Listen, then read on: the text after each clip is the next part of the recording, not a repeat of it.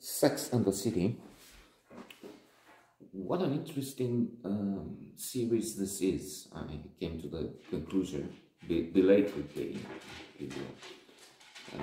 but still. I mean, we're confused to a degree by the title, Sex and the City. So this is about sex. And indeed, there's a lot of talk about sex, about lack of sex, the impotence of Charlotte's husband. What's Trey, is it the name? But then there's so much more. There's Samantha, of course, with her need for sex, but there's so much social interaction, so much analysis on and satire and irony, and the rich, again, Charlotte's husband, the habits, the prenups, the ways, the idiosyncrasies, the silliness, the stupidity. Trump doesn't show. I don't know. I look again, and I am into the third series in the middle. Who knows how long HBO will put this on, and then if they start, I guess I stop too. I won't go on HBO Max and see the binge watching the whole thing. But then who knows? It's also about love.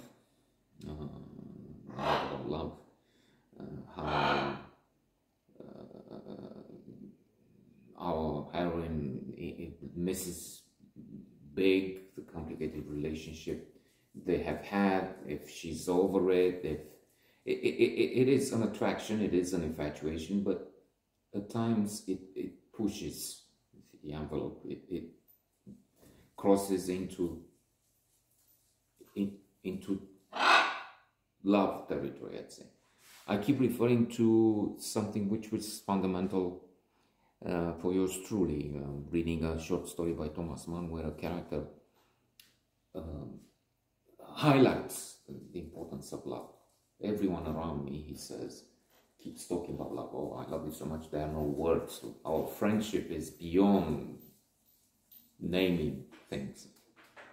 And he says, no, love, friendship, these are two words which have no correspondence in real life. You have to look into art, into literature, to find the feelings, because it means so much.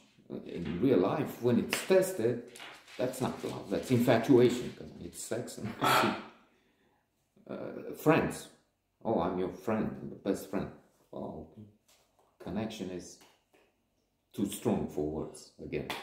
No, it's not. When it's tested, you know, I need your help because I have this thing with this parrot here, and oh no, I can't do it.